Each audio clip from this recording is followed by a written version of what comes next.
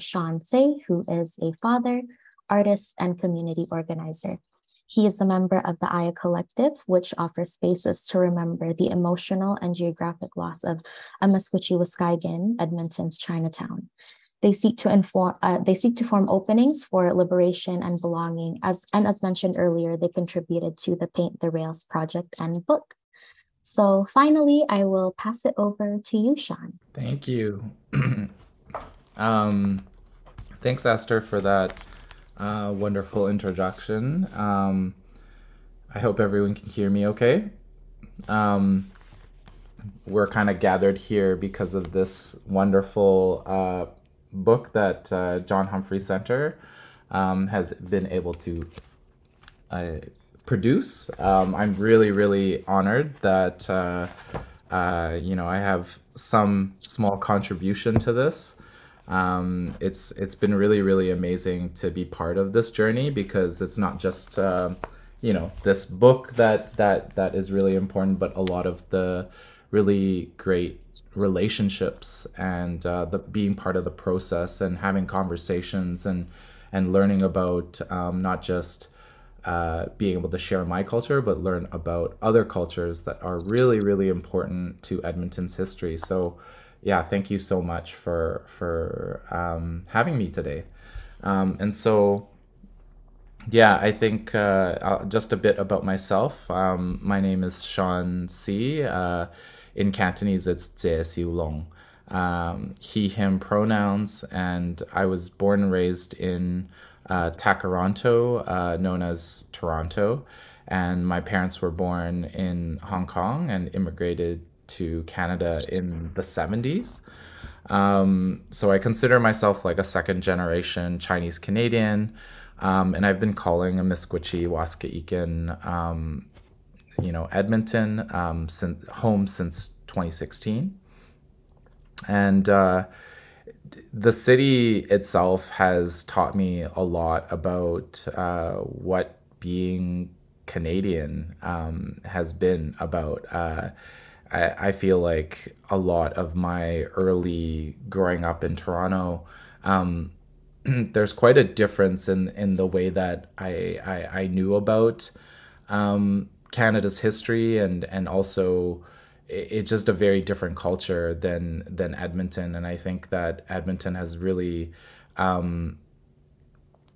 brought to surface a lot of like the really important reconciliation and acknowledgement of our Indigenous communities, that I would say that growing up, like these types of like that type of education wasn't available to me. And so I think that it is really important right now, in the time that I'm looking at all you students right now, like the access to the truth and reconciliation and the truth of our histories is much more available. And so there's a lot that I think that the younger generation can access and be able to think about in many different ways than I was even raised. So maybe this is also a way to say that I'm still learning, and there's still so much for me to learn at my age. And so yeah, like even a lot of the things that I'm sharing today are still a work in progress. And I think that our city, like in many of the same ways, are trying to also figure out how to reclaim, just like the book says, reclaiming Edmonton's diverse stories. How do we start to see these truths as our own histories and be proud of them, right? And not just see ourselves, I consider myself a racialized, like from a marginalized community. Like, how do we be proud of contributing and making sure that that's known within the Edmonton history, right? It's really interesting and serendipitous. I got this book dropped off by one of the other aiya members, Weiling Lennon, who's kind of like my I would say auntie, and Weiling works also in education and is connected with the schools, but I think this is really interesting because this book, it's called The Story of Early Edmonton, and I don't it landed at Dovercourt School at some point, and it's a history from 1904 to 1979, which is really interesting. I'm guessing they took it off the shelves, and that's why I was handed this. But when I compare this book to this book, it's like the Edmonton that I know or see is very different. I would say that this book is very, I would say, very white. There's hardly any recognition, even up to 1979, any recognition of like folks of color in here. And we know that there have been, contributions from folks of color right from the 1900s, right? But very little of that is recognized in here. There is one page here about Chinatown, but I would say most of it is about actually kind of really like novel stuff about the head tax, and not so much about like the positives of what Chinatown kind of brings. So I just want to kind of leave that note for you because when I think about history and how it's told, especially to the generations that are learning and becoming new to learning about their own city, so much history has not been surfaced, right? And so how are we as learners and as citizens like taking that into account and being critical about the information that is passed on through our schools? I think that it's amazing that you guys have such caring and loving teachers, and we're all human beings, right? We all have different access to different sources of information, but we don't know it all, right? And so it's important to like do those discoveries ourselves and also like ask like really important critical questions for us to like learn more and kind of push where our understandings and our truths of history can go. So anyways, sorry, I'm kind of rambling about that. I have a presentation, and I will just share my screen if that's okay. Let me just get this going.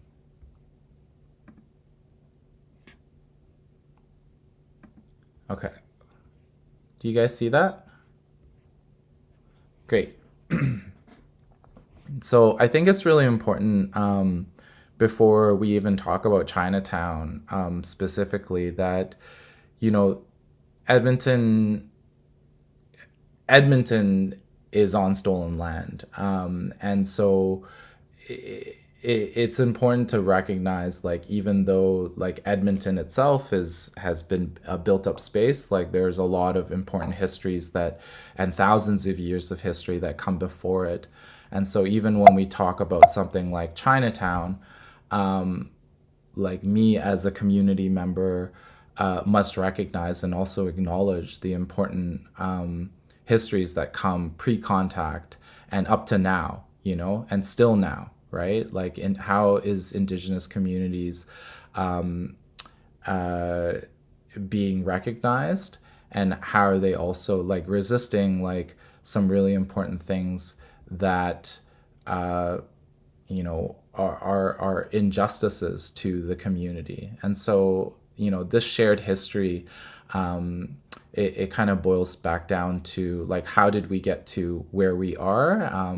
The concept of terra nullius, which is essentially that our history is based upon like plots of land that, in our case, here in Alberta, lots of it was considered empty and unused, and it was like the way for our governments to justify that they could sell it and essentially erase a lot of indigenous communities and genocide towards them.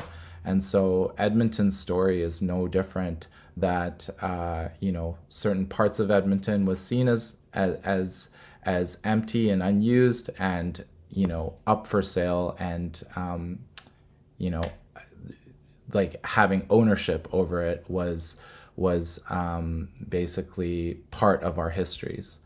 And so I know I'm not going to be able to get to a lot of the Chinatown information, so I'll try to get through the presentation pretty quickly. But here is a video that we produced as aiya that really goes and talks about like specifically Chinatown. And so here, I'm just going to kind of go through it pretty quickly. So our first entry, I would say, of the Chinese community in Edmonton was in 1890. And so where you see like the circle is like where Shawn Tse was the first Chinese person to enter. Apparently he's from Calgary, and kind of fleeing from Calgary, it's been told, because there was like a lot of smallpox and fear of smallpox. So a lot of Chinese community members were ostracized because a lot of the mainstream society was very fearful of Chinese people to spread smallpox. And so, yeah, came and set foot in Edmonton and started a laundromat. And yeah, this is kind of what Edmonton looked like in 1890 when he came. Here are some examples. So yeah, like this is where Jasper Avenue would have been, which is really, yeah. I mean, these are some really cool images. Let me just flip through this a bit. So yeah, our Edmonton Chinatown was like right along, like the first one was right along Jasper Avenue, and here circled that would have been the very first Chinatown. And eventually, these are some other photos. Eventually, Canada Place was announced by the federal government to be built there, and so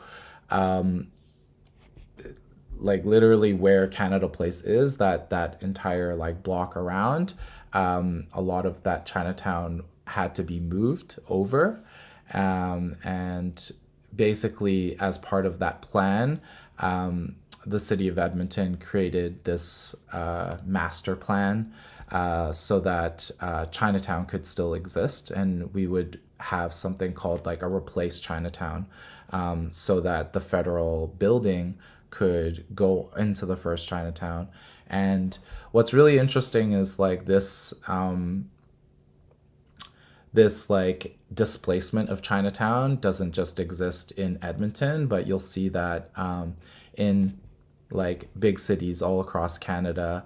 One good example in Toronto, for example, is the city hall that Toronto has right now, also displaced Toronto's first Chinatown. So, you have a recurring theme of Chinatowns being displaced by government buildings and or types of strategies to move into the urban core. All right, so you have these is just some sketches from that original plan. So when they had the plan, they had like all these great ideas, but not everything was could come to peace, because things are quite expensive. There are a lot of resources. There's obviously a lot of different ideas that come to like building essentially this little area. And so yeah, some of the different things that you started to see in the replaced Chinatown was like the Harbin Gate, and the Edmonton Chinatown Multicultural Center. So a lot of these buildings are still there. And yeah, we have a very active like Chinese library, a multicultural center. There's also the Freemason building and the G Association over here, and the Edmonton Chinese Benevolent Association. So this is our what we would consider Chinatown South. And yeah, so these buildings all are still around, and but have been a really important part since the kind of moved over to the replaced Chinatown. Wong's Benevolent Association. And these are some newer in that South Chinatown, newer areas that are getting developed, like Kanistonaut Park.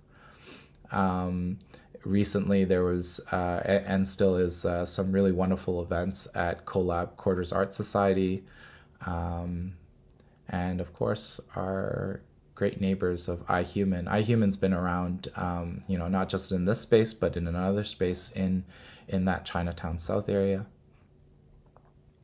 And so, as Chinatown's history here in Edmonton is really, really complex, because not only is there that history of displacement from that federal building that I was telling you about, but there's also been kind of like a natural migration from the Chinatown South that I just showed you into what actually a lot of people consider as Chinatown, which is Chinatown North.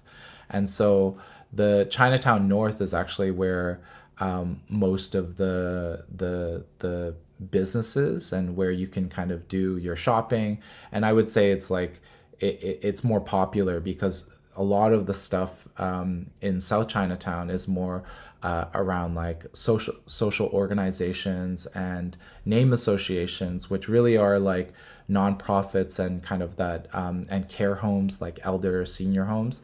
And so there isn't as much like consumerism, whereas here in like Chinatown North, like most of what you guys probably know, and there's like Lucky 97, there's a lot of different businesses that are in Chinatown North that that we as citizens like to go to.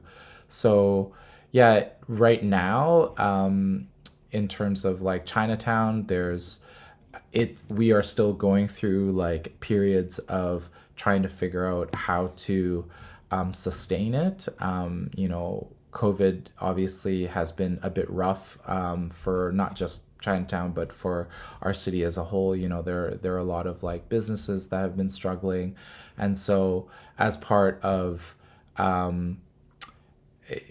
making economic strategies and making the neighborhood sustainable, there has been this Edmonton Chinatown strategy. And this strategy is really trying to figure out, how do we hold space and make Edmonton's Chinatown resilient. And so there's no shortage of like different ideas within this strategy, and definitely you can kind of Google it and check it out. It's a very city planning document, but I think it is really important as folks and citizens get to learn about how our cultural spaces are part of our city. Learning about the ways that the city and also the relationship of the community to help make these things happen is basically how the future of Chinatown is going to be. So yeah, so we had, like, for example, this Chinatown Transformation Collaborative, which is like a nonprofit organization trying to help push a lot of the ideas of the strategy. And I'm also part of this Chinatown Greetings arts platform, where we're working with different artists to do fundraising for Chinatown. And here's kind of like a pop-up market at the downtown farmers market. And yeah, this is aiya. So aiya has been really using art as a way to spread awareness of what's been happening in our Chinatown. And so I'm joined here with our four core members, Grace Law, Lan Chan Marples, and Wai Ling. And yeah, we're standing in front of one of the pieces of art that we worked with the community on. It was called Harbin Gate Remembrance. And so Harbin Gate, I'll just talk about this one project. We've done a few different projects, but this project was essentially how the group got together. And we, in 2017, the Harbin Gate was removed. And so this is in Chinatown South, to make way for the LRT. And this really prompted us to, think about how as a community have we really, we had no time to really think about the impacts of it, and there was like very little space for us to gather our thoughts and reflect as a community on what the Harbin Gate meant for us. And so that's kind of what prompted us to create these a way for the community to engage and to write their memories, their thoughts, any types of things around what they wanted to think about for the Harbin Gate. And so we hung a bunch of community banners, and so people basically could write their thoughts and wishes, and then we hung them onto the construction site fence where the Harbin Gate was. And so these are some different photos that we had from, and we had these are from the engagements that we had of folks in the community that participated. And so yeah, that's us hanging it. But yeah, I feel like my 20 minutes might be like definitely up. I see, did people say anything in the chat? Wow. Okay. Sorry, I don't want to ramble too much, but I am open to questions now, or I can keep rambling if you want me to. I can talk a little more. Like this, I don't know if you guys, folks going on the LRT, like passing the Coliseum station, like right now our Harbin Gate is still sitting in a storage unit. And so this is a photo that I took just around Coliseum station. And so, I think it's kind of symbolic of this idea that Chinatown is, and our community stories and our community histories are disposable.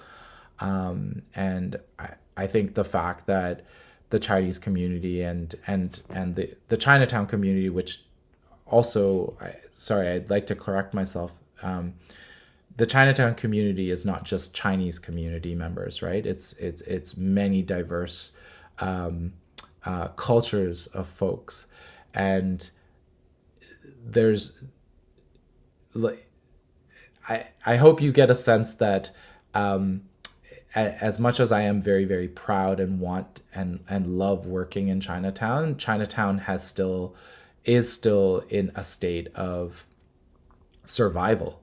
And why is that? I think that there's something, at least for me, to think about when my culture, and even, internally, I feel like I'm not necessarily the main focus of the way that Canada imagines a Canadian, right? And so that is a very loose way of almost just saying, like, I feel like there's still racism that exists, like systemic racism and a lot of injustice.